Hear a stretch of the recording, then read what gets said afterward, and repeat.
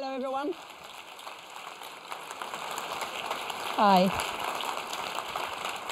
Oh. Thank you. Thank you very much. Oh my God.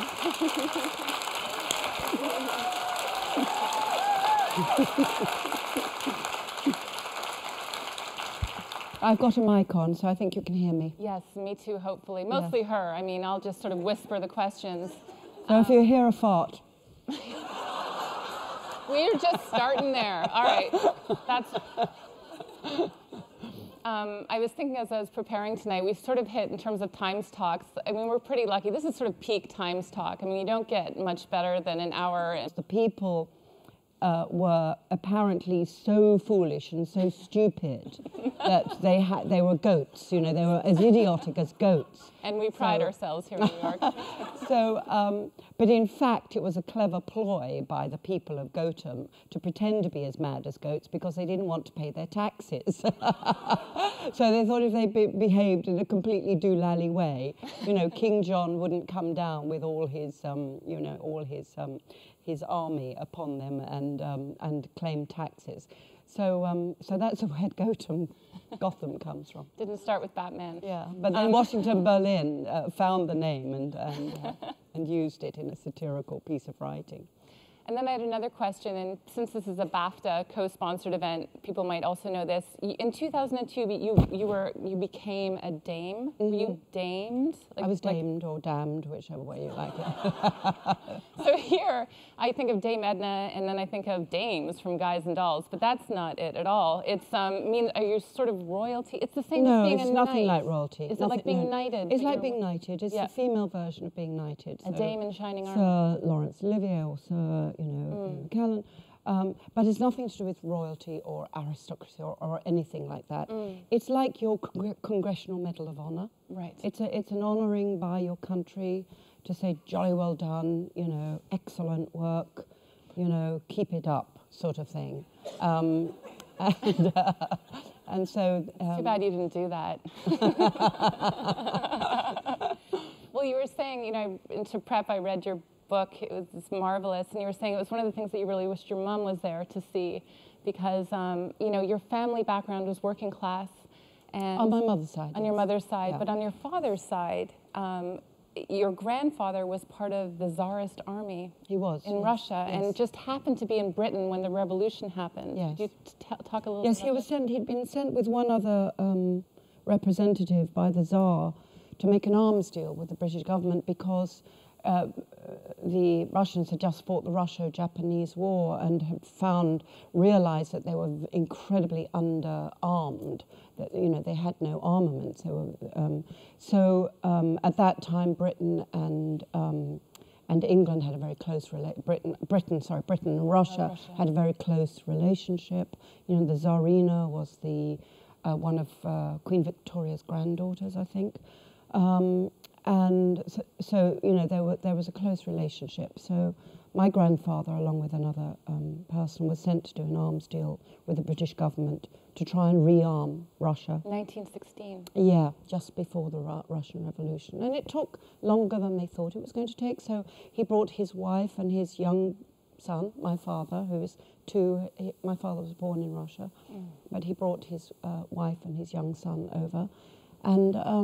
And basically the revolution took place. You know, there had been a series of revolutions before the major Bolshevik revolution, which had always been crushed or you know, had dribbled away to nothing. So my grandfather, being a rather narrow-minded military man, was convinced that the Bolshevik revolution would never hold. So he thought, oh, it'll be over in 6 months, you know. But then, of course, it wasn't, and he could never go back. So he left 6 sisters in Russia, and his mother, and never saw them again. But it saved his life? But it saved his life, I'm sure. And your probably your father's, perhaps? And maybe my father's. It was quite extraordinary. I was convinced that my great aunts, my grandfather's sisters, I thought they had to have been destroyed in the Stalinist era, because they were just perfect candidates for the Gulag. You know, they were intellectuals, they were originally middle class, they had a relative living abroad, that relative had been in the Tsarist army, you know, they were just perfect candidates for the Gulag. But somehow they escaped Stalin. So in fact, they all survived, more or less, obviously with huge difficulty, but survived. And your grandfather was a taxi driver, and then your father became a taxi driver. Yes, my grandfathers, as so many immigrants do, who have no, you know, my grandfather's sort of trajectory in Britain was sort of like this, you know. He started off living in great comfort in the Russian embassy in London, which was very, very glamorous then, you know. And then, of course, the embassy had to close because there was no more relationship. And he had no way of making money. He didn't speak English. And what he did do, to his credit, was he never pillaged the money that the Tsar had put in the bank for him and this other gentleman to access. They were the only signatories to a very, very large sum of money to pay for the arms. And he refused to basically steal the money, which he could have done, but he absolutely refused to do that. That would have been a betrayal of his nationality and his Tsarist loyalties. So he finished up having to basically, drive a taxi. And then my dad became a taxi driver too, And your dad was also a socialist as well? Yes, my father became a left-wing socialist, or a communist, I would say, probably. I don't know if he actually joined the Communist Party, so it's interesting for me to do Trumbo, the film of Trumbo, because Trumbo was my father in many ways. He was certainly a sympathizer. He might have joined the Communist Party, he might not, but he certainly was. There was a famous moment in British London history just before the Second World War when Oswald Mosley, who was the London fascist, leader of the London fascist party, as I'm sure many of you know, there was quite a strong fascist movement in Europe and in London before the Second World War. And then there was a great movement against it as well, fight against it. And the people who were fighting against fascism were basically the left-wing socialists and the communists. So there was this famous march that Oswald Mosley and his fascist black shirts took through the East End of London, because the East End of London at that time was where the Jewish community lived. The immigrant Jewish community was based in the East End of London. So the fascists were deliberately walking through that part of London to show their aggression and their violence. And my father, and it became known as the Battle of Cable Street, because the left-wing socialists rose up against this and went to sort of confront them. And my father was one of those people at the Battle of Cable Street, so I'm very proud of that fact. And do you sort of carry that with you? And I was wondering, you know, the idea, you said when you played the Queen, you sort of had this like, sort of anarchy in the UK attitude toward the Queen when you were younger, but that really shifted the more you got to know and really think about Yes, her absolutely. as a I mean, my parents certainly softened, and I think with the realization, my mother was never really as left-wing or as political as my father was. You know, she was an East End girl. She was a working-class woman from, again, the East End of London, old London family. So she was a very different sort of kettle of fish. But she was a vegetarian sort of years ahead of her she was, time. yes, she was. Her granddad that's right. Her father was a butcher, but she was sort of horrified at the whole process. Yes, that's what she was. Yes, she was horrified by the killing of animals, basically. Where was I? What was I talking about? I've forgotten. What was I talking about? Well, I should really, but we'll go on something else. But one of the things... Oh, my mum, yes, politics, that's right. Yeah, oh yes, exactly. So when, thank you. So when the realization of what had happened under Stalin with, you know, that was a terrible moment for a lot of the people who were believing in the utopia and the beautiful idealism of Right. communism. It's such a beautiful idea. And of course, the reality was so absolutely horrific. And the realization of the loss of that dream and the loss of that utopian idealism of how beautiful the world could be, I think was very painful for my father's generation. But I was brought up in a very, I'm getting round to the Queen, I was brought up in a very anti-monarchist household. Both my mum and my dad really, really thought it was a load of old rubbish, you know, the monarchy. And it was silly to, and you know, they've got a point. You know, what's it for, really? What's it all about? So I'd grown up with those sort of attitudes, but yes, certainly playing the Queen and forcing myself to enter into who this person is and really come to a realization of what she'd done with her life and the way in which she'd done it. I found a huge admiration for her growing in me that actually became a love. I would say, it became a kind of a love, and I still feel that, you know. She had no vanity, you know. No vanity very at dutiful, all. Absolutely. Not the Hollywood queen sort of throwing around smiles. and maybe a lost, maybe we'll never see that kind of attitude, that kind of person again, because with our love of celebrity and the constant voraciousness of the press and the media, they are sort of the ultimate movie stars, you know, these people, and they are hunted in the same way as we saw obviously with Diana, but the Queen never played that. She never played the celebrity. It was always about her work, what she had to do, just doing it. In her ideal world, she would never have done that. That's the other thing. She would have been a country woman, you know, living on a farm, as I said in the play The Audience. That's what she would have done.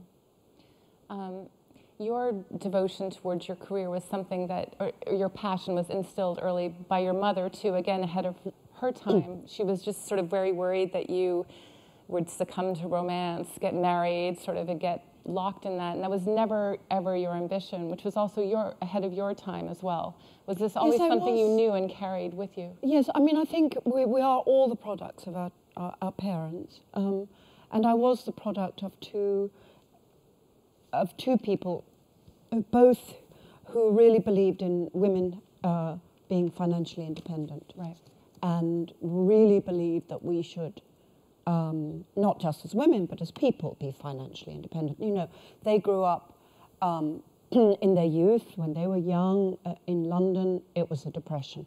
They had to go through those terrible days. Then they went through the Second World War. Then they went through the post-Second World War. So their whole youth, that whole 20 years of their youth, from 20 to 40, was very, very difficult, physically, financially, just really, really tough.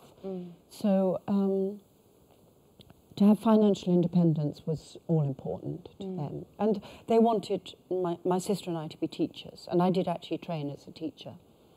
My sister became a teacher and was a wonderful teacher her whole life. But that was sort of not what I wanted to do, right. Honestly. And the germ of where your influence of knowing that you wanted to act, is it sort of a fuzzy origin story of sorts for you? It was a rather sort of uncomfortable mix of unbelievable vanity, sort of, oh, they're all looking at me, I love it. You're not completely comfortable with it, right? No, and a righteous love of literature and storytelling and the world of the imagination, and really, so it was a combination of those two things. But my very first role, which I remember to this day, I had no lines, which is always a very good thing, incidentally, not to have any lines. But I had a gorgeous costume. Good combination. I was playing the Virgin Mary.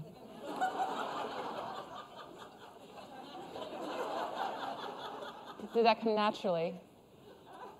I was 6. I was 6. Yes, I was 6. I do remember my costume. It was blue with stars on. It was so gorgeous, and I was so good at playing the Virgin Mary. I was taken around from classroom to classroom to sort of sit and.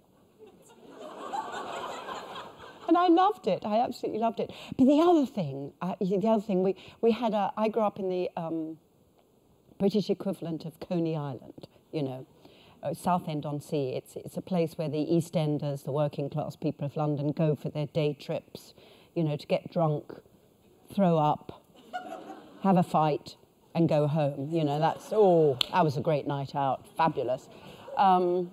Fish and chips, that sort of place. And we had a pier, the longest pier in the world.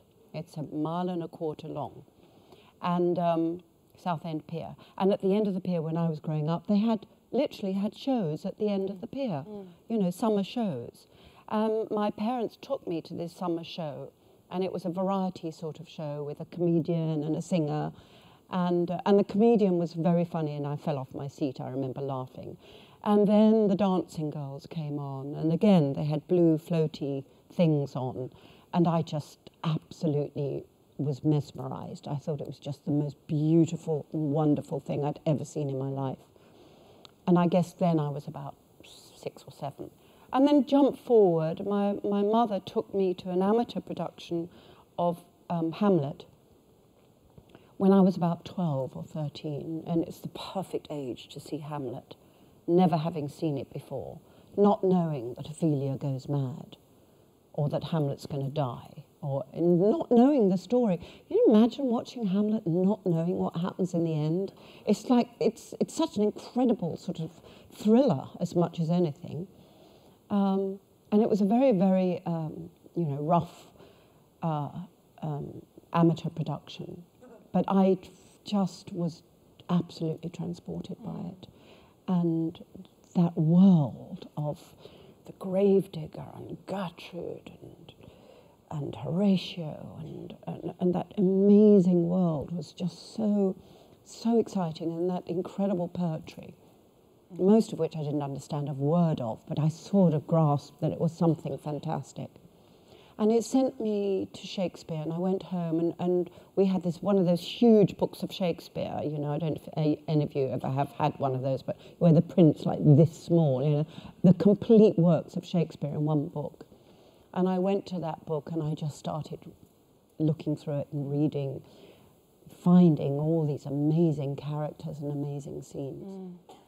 And you had a teacher who was a champion of you, right, to get to the national... Yes, the National Youth Theatre, which was the thing that really launched me, because I didn't go to drama school. I went to a teacher's training college. But there was this organizer. I couldn't afford to go to drama school. It was just financially impossible. Well, your parents being, the means they were, was this a terrific sort of battle in the house to allow you to go to... Not to the youth theatre. I auditioned secretly. But once I got in, it was something you did in the summer holidays, so it didn't cost them anything, and it didn't cost me anything in terms of my education. So it was fine. That was absolutely fine. And it was actually what launched me professionally. I was very lucky. On that, if there's a lovely compilation, if we could sort of roll it now, that the Gothams put together last night of your career. So if we could... My film career, not film my career, stage. not the theater. No, no, that's boring. So if we could, can we set that up while we're... Is it going to happen? It should be happening. I have to do what I can to keep these memories alive. Because people forget, you see. Especially the young.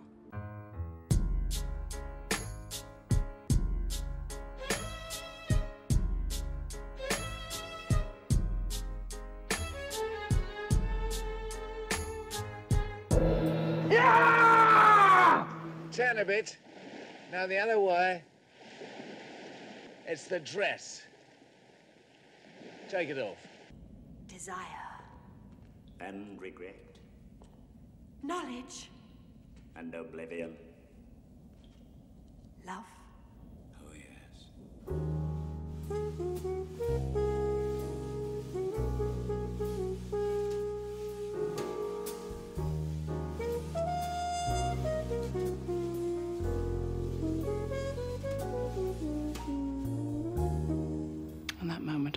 feel like a pain.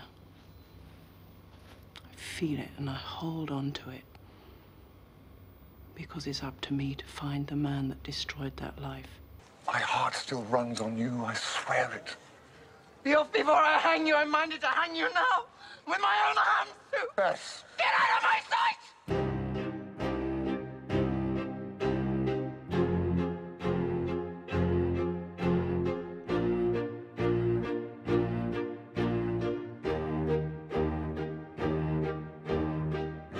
I'm a good servant. I'm better than good. I'm the best. I'm the perfect servant. I know when they'll be hungry and the food is ready. I know when they'll be tired and the bed is turned down. I know it before they know it themselves. Foolishly, I believed that was what the people wanted from their queen. Not to make a fuss, nor wear one's heart on one's sleeve. Duty first, self second. Oh, my God, this is unbearable. No wonder I feel lonely. I'm surrounded by morons.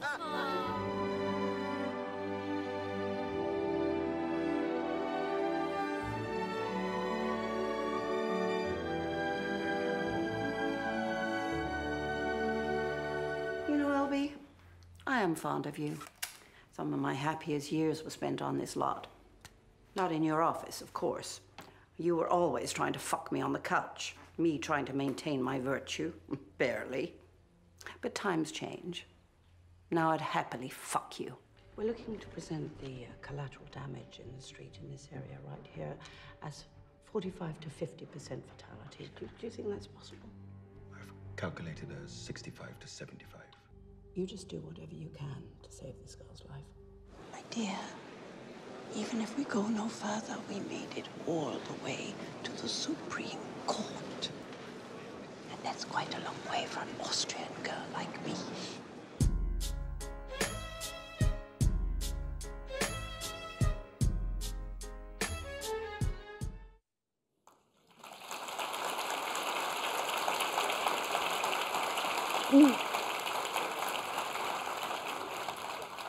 So when you see those, do you sort of feel pride? Do you get self-critical about the performances? Have you sort of seen some? It's always nice to see those little compilations because it's it's always the best bits, and they're all.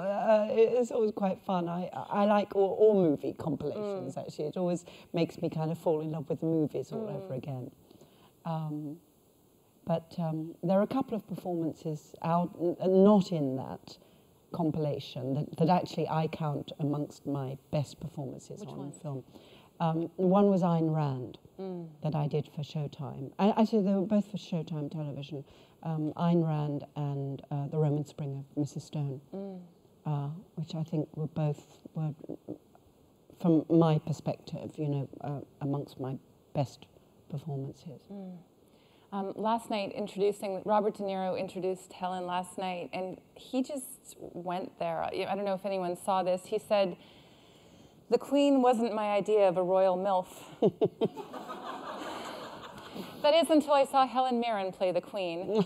And then he sort of went along in that vein before conceding, "I know I'm on the edge of creepiness here." And, this is something that throughout your career from the very beginning, your physicality, how do you feel about your physicality? The infamous 1970s television interview where you were in front of the camera and the presenter asked you, how can you be a serious actor and then he stared directly at your breasts. And so for something like, is it sort of okay because Bob De Niro, she called him Bob, I would never. I did. But coming from him, or does it just feel different now because, you're not as there's not a sensation of being preyed upon or sort of subjected to sexism at a time where you said the word hadn't come into existence when you first started acting? No, I think there's a huge difference between someone being funny in a presentation and someone interviewing you. I think there's a sort of a huge difference there. And it was also the very first talk show I'd ever done in my life, I was incredibly nervous. And it was very much of its era as well. It wasn't so surprising to it. It's become surprising at the time. Nobody sort of thought twice about it. Did you think twice? I did. Yes. Yes, I did. Of course. Yes, I did. I was kind of... you know, I was a little confused. When I look at it now, and one can see it, I was amazed how well I handled it. Right. I thought I handled it actually extremely well with, you know, humour necessary and sort of grace. But poor Michael Parkinson, that's the name of the interviewer. He's never lived it down. Yeah. Good, yeah. huh? Yeah, I know. Yeah. Took a long time coming, but you know. And you really do, you know, the Saturday Night Live Magic Bosom sketch. Yeah. Have you seen it? It's amazing. It's very funny. Can you describe what happens in the sketch? Well, in the sketch, I was appearing on Saturday Night Live, and it was one of the girls' ideas so it was very female. It was a female thing. And it's the girls of Saturday Night Live, if they're feeling confused or upset or tired or depressed about anything, they come and knock on my dressing room door and say, "Can I?" And I say, "Yes, of course you can." And they come and bury their heads in my bosom like this. And they go, "Oh, I feel so much better. That's great. Thank you so much." It was lovely. And you know, you recently made headlines when, you know, Helen Mirren declares she will no longer do nudity. I mean, you know, is that true? I never like to say never, you know, because it will always come back and bite you in the bum if you do. But you know, hopefully never again. Right. Let's put it that way. Right. Yeah. Your sort of the definitive role, perhaps in your career, one around which everything pivoted, was as Jane Tennyson, of course. Yes, that was important for me. And you were told at one time, I think, when you were young, that you'd be successful, but not until the age of 45. Is that a true story? That is a true story, absolutely. I went to, you know, I think the early 20s is a very difficult time for people in general, men and women. Because, you know, you're just entering into the world and you have no idea and the realities of the world suddenly come crashing in upon you. The need to, you know, apply for a driving license and to have car insurance and to pay the electricity bill and all those, you know, the practicalities of life, and then realizing the responsibility of all that, and are you ever going to make enough money? Are you going to be able to, you know, is it going to work for you? And relationships, and I think it's a very difficult time, the early 20s. So I'm in London, I'm 22, 23, 24, I guess, just starting out on my career and afraid and nervous. And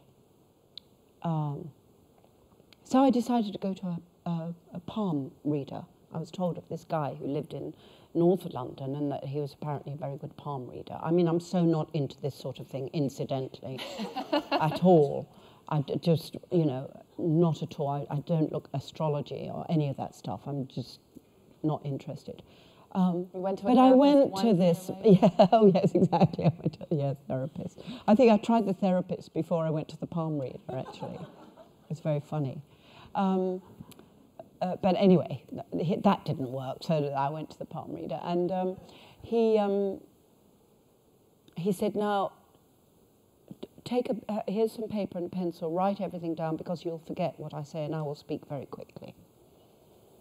And he started, and he was absolutely right. It was like, I couldn't remember, but I was writing it all down. But the one thing that stuck in my mind was, you'll be successful, you'll have a very successful life, but you won't really hit your stride, or your big success won't come until you're in your 40s. Well, you don't want to hear that when you're 23, you know. It's like, what? You mean not next week? No, I can't wait till I'm 40. And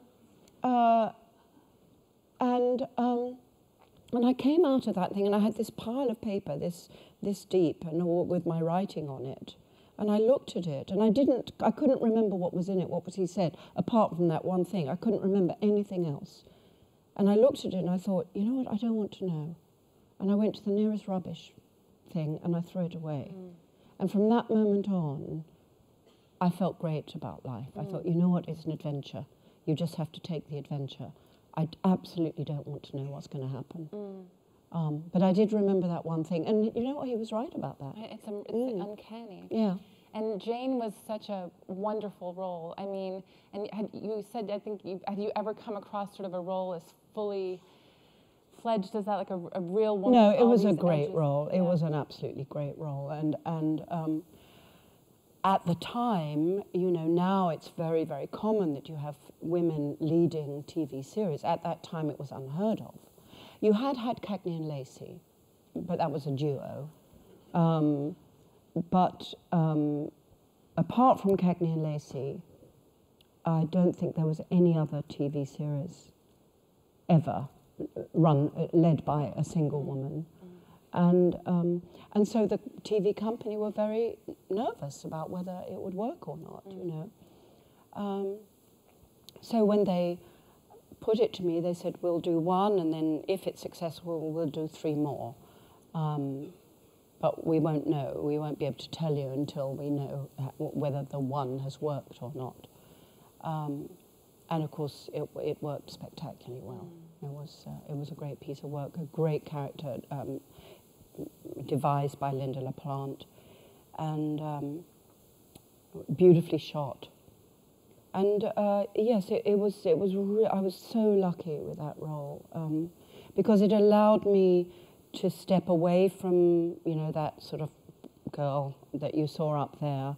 What do you mean, that girl we saw up there? Well, you know, the girlfriendy girl sort of thing, role, you know, that were really the only roles around, and still are to a certain extent for young women, the girlfriendy roles, or the young wifey roles, you know.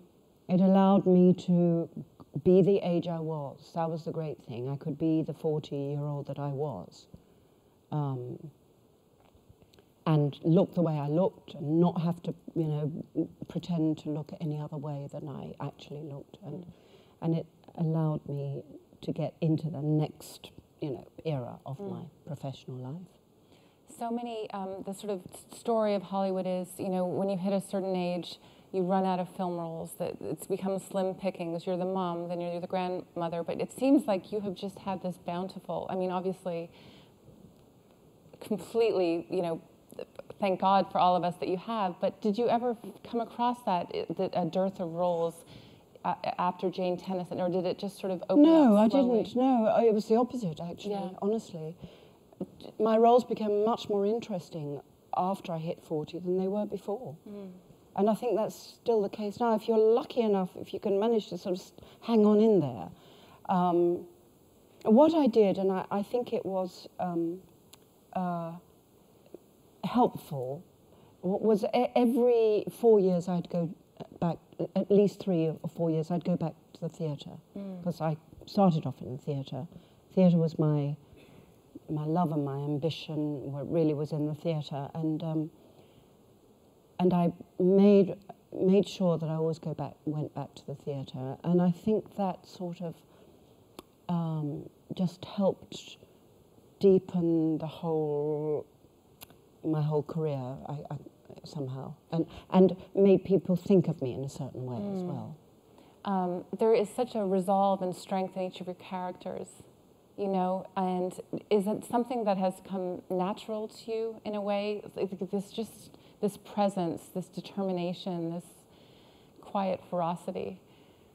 I like that. Quiet ferocity is very nice. I like that. But no, as people will always say, the interesting thing in any role is the complexity of the character, and the complexity always comes through their weaknesses. So what you might call a strong role is actually a role that's full of weakness and vulnerabilities and ambivalence. Those are the best roles. A strong role, you know, is boring. Right. You want, you know, we're all vulnerable, complex, insecure people, all of us, and you know, you want to, that's our job as actors, is to reflect the nature of humanity. So you want that to be as complex as possible. And this year, you've had three, 4 films that you've worked on this year, 2 that have been released. Woman in Gold with Maria Altman, is that right? Yeah. It's a Jewish Austrian woman trying to reclaim a famous Klimt painting that had been stolen from her. And then Hedda Hopper in Trumbo, and she was just, you were so good She was a strong woman. Being vicious. And Yeah, she was a very strong woman. she was an incredibly powerful woman. Yes. And so absolutely 100% resolved that she was right. And is it difficult playing, if, say, perhaps on a personal level you might disagree with the character? Is there a conflict in you to fully flesh the character out? Or do you have to think, what are the motivations, what are the... Yes, obviously I had to study Hedda. I knew quite a lot about her already, but I tried to penetrate into that mind, quite difficult to do that because I think she was very, very, because of her job and the way she operated, seemed to be very, very guarded. I read the book that her son wrote about her. But it was difficult to get into that mind. I had a theory that she'd been sexually abused when she was young, and that had made her sort of cut down, closed down. I don't mean necessarily by, as a child, but I certainly think when she came to New York as a young actress, I think she probably had to put up with a lot of crap from men, a lot.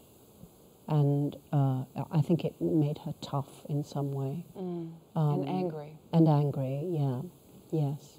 She called her house the house that fear built. So she was very conscious of what she was capable of doing and absolutely ruthless in doing it if she felt she needed to. It was a mentality that I find very, very difficult to kind of come to grips with, actually. Because it doesn't feel quite human. No. And I do recognize that is a human trait. There are people who have that single-mindedness and ability to be absolutely ruthless with it. I'm not like that. So it's hard to get into that. I mean, there was a scene in Trumbo that was cut that I liked, and it sort of explained Hedda to a certain extent, and that's the scene when because her son did fight in the Korean War, and there's a soldier who's had lost his arm in the war, and comes up to Hedda at one of those functions and says, "Miss Hopper, I just want to thank you for what you're doing for America. We are in the armed services are right behind you." And that was a truth about America at that time. And it made, at least it put Hedda into the historical context that she was in. But also, an incredibly fun character to play because she is so incredibly fierce and absolutely ruthless. And a product of, those sort of old, wonderful 1940s film, like, His Girl Friday, where just the reports are right there on hand. Yeah. They were wordsmiths, those people. They did love words. They used words very well. How do you pick your roles? With great trepidation and difficulty, honestly. It's always, that's a hard moment. It's very much to do with who are the people. Well, theatre is different, obviously. Picking roles in theatre is a different experience, but the director is incredibly important. The co-actors are very important. Does the character appear on the last page of the script? Very important. And is it sufficiently different from the last thing I did? Because that's a battle you always have, So if you're good at something, they always want you to do it again. You don't only play Elizabeth once. Yeah. Well, I've played her twice, actually. Right. 3 times. Right. Twice in the theatre. Well, I was with the audience, which you won a Tony for, playing Elizabeth II. You had a resistance to playing her again, but it was almost like you couldn't say no, right? Was that I couldn't say no. It was all of your favorite, amongst your favorite people. And the play was so brilliant. The play was so great. No, I went to the read-through absolutely determined to say at the end of the read-through, I asked if we could do a reading of the play before we, committed to anything. And I went to the read-through thinking, I'm going to do the read-through and then I'm going to say, I'm really sorry, but I don't think this is the right thing for me. I can't do this again. And her character, you were on stage for almost the... For 2 hours, yes, non-stop, yes, absolutely. And I walked in and there was this amazing team of people, theatre people, which you guys won't probably know, but, Peter Morgan, the writer, Stephen Daldry, the director, Bob Crowley, the designer. One of your favorites. Well, oh, brilliant, brilliant designer. I mean, this was the cream of British theatre people. And I thought, and you're going to walk away from this? Are you mad? So I knew by the end of the read-through I was going to have to do it. But it was a great experience, it was. Were you able to sort of mine new parts of the character? Yes, it was a very different piece, right, obviously. It was amazing. You went from, from the age of 50 to the age of 25 to the age of 60, 70, back to, 33, and then off to 85. So, and quick changes on the stage. I don't know if any of you saw it, but, thank you, you did. It was challenging. It was a wonderful challenge, acting-wise.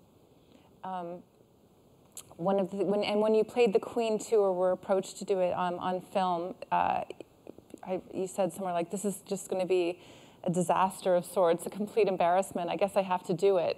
Which was that what went through your mind? Like, I'm sure, yes. Yeah. Because, oh goodness me, now it's sort of become that film sort of opened the floodgates somewhat, and now films about everyone in the royal family and all of this stuff. But then it had never been done before, and so. And in Britain, the British have such a sort of not hate, but confused relationship with the royal family. They adore them, and yet they can't help but want to destroy them. So there's this terrible relationship, and anything to do with the royal family, if you say anything about any member of the royal family, it gets blown up into a huge story, and it's in the newspaper. So, it was a very, very intimidating thought, doing that film. And I loved, there's your description of, it premiered at Venice. Yes. And you went on stage, and it was just a rapturous reception, and you found yourself, right, throwing your arms out. Doing my Evita. Thinking, what the hell am I doing Evita now? Like, I know, it's my husband. And when he wants to bring me down, he always starts singing, "Don't cry for me, Argentina." No, I sort of did this. And did that just sort of happen? What are you doing? Unconsciously? I did. I was like, oh, let's go back to, loving people applauding and looking at me, and oh. No, I didn't know what else to do because they just kept applauding, So you didn't want to stand there, and it went on and on and on. So you have to give them something. Right. And you said it opened up all these parts for you. One of the things, we were just sort of chit-chatting backstage, and Carol, when she was mentioning the work I've done, I've looked into gender discrimination in Hollywood with the ACLU, and you said, God, gender. And I thought, because you've had to field all these questions. So, Helen, how do you feel? It's a little bit, I'm so thrilled that finally it's in the conversation. Women have been trying to have this conversation for an awfully long time. Right. A very, very long time. And finally, the conversation is beginning to be heard and repeated in the media and talked about. I just hope it continues. I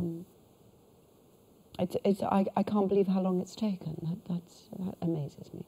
Just to be a conversation, does it seem to you like different, a markedly different or somewhat different environment for young actresses these days coming up in terms of roles? And I don't know about in terms of roles, but in terms of their expectation, definitely. In terms of, obviously, the ways in which to express yourself, definitely. You know, last night there were this wonderful young couple of girls who got an award for best short series on the internet. I mean, I had no idea really what they were talking about, but you know, I guess they're little 10-minute series that you can find on the internet, and they won the best of those. You know, so there are all these amazing venues for people to do their own thing, which didn't exist then, and that's a great mouthpiece for women. There it is. Go ahead, do it. You can do whatever you like. Right. Another film that won last night at the Gotham Awards, the Gotham Awards, was a film called Tangerine that was completely shot on an iPhone. Right. So, you know, that's a very exciting thing that we can now hear people's voices if they choose to put them out there. When I said in terms of roles, you just feel like the landscape is still a lot of girlfriends, a lot of wives, as far as you can see. Yes, yes. I mean, pulchritude, you know, is a beautiful thing. It's beautiful to look at beautiful faces. And when they're 50 feet high, not 50 feet, that's a complete exaggeration, Helen, 12 feet high, you know, it's wonderful to see a beautiful young face up there, male or female. And so film will always love beauty, and there's nothing wrong with that. I think what really pisses me off is when you know, you've got this woman who's supposed to be an expert in astronaut, in neurology or something, and she's 25. Right. No. So that's like really annoying. Or the age disparities too. I mean, those are between, you know, lovers on. Yes, yes. It used to be much worse, didn't it? And I think they're finally sort of, the penny's dropping there, I think. Well, they're being outed, but, you know, as Maggie Gyllenhaal famously said, you know, she's 37 and was told she was too old to play a 50-year-old's love interest. Yes, I know. Yeah, That's terrible, isn't it, really? Yeah. It's terrible. Well, I think Anne Bancroft, when she was the so-called older woman in Graduate, was like 2 years older than, or maybe not even as old as, but not a lot older. It's only like a couple of years older than Dustin Hoffman. Right. Some of you maybe will know the exact situation, but I know she wasn't much older. And I think when Glenn Close played Gertrude, when Mel Gibson played Hamlet, I think she was younger than Mel Gibson was. Right. At least the same age, as you know. It's enraging, really. It hasn't been something so much that you've had to face personally, and why do you think that is? At least, you know, from your 40s on. I don't know. Luck, maybe. I mean, I'm sure I lost a lot of parts because I was too old, probably, you know. But I don't know about that, so, you know. I just kind of get on with what's in front of me and do it as best I can. We'll start thinking about questions because we're going to be opening it up in a couple of minutes. Sorry, another thing I wanted to ask you, the transition from stage to camera, was that something when you first started being in front of camera, it was quite easy because you'd been on the stage? No, on the contrary, it was really difficult. I felt like I called it deer in the headlights, rabbit in the headlights kind of acting, sort of like turnover action. You know, like I had no idea what to do. And so poor John Borman, when we did Excalibur, you see a little bit of it there, He had all of these actors, me, Liam Neeson, Gabriel Byrne. None of us had done any film, so we were all complete, idiots. We had no idea about how to do it, what you're supposed to do. He was very patient with us, really. And I'd done a lot of theatre, quite a lot of theatre by then. I was probably, getting up towards my 30s, maybe. And I suddenly realised I knew nothing about this format, and I'd better start learning. So then I stopped doing theatre, and whenever anything came up for television, anything in front of a camera, and I did do a lot of television, I accepted it just to be able to learn.